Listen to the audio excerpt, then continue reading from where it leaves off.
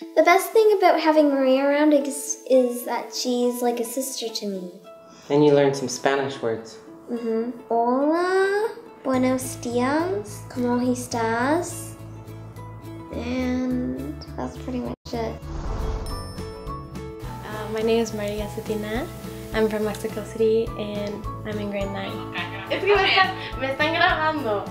My favorite thing about GNS would be that I get to know people from different countries and know about them and know about their cultures and different types of like seeing the world. I went to Japan with the school, the Japan trip, so that was like awesome. We learned a lot. We went to different places like Tokyo and like Miyajima, and I don't know, it was great.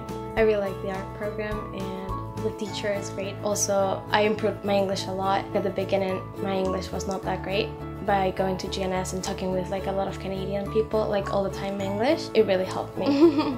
It's really nice to live like with a Canadian family. They're my second family right now. Like we built a really good relationship over a year. Like I got to know them well and like get to know the Canadian culture. And my boarding sister Dawn, I love her so much. Like I love spending time with her, for example. We play tennis together. Sometimes I teach her how to draw and stuff because we both like drawing and swimming.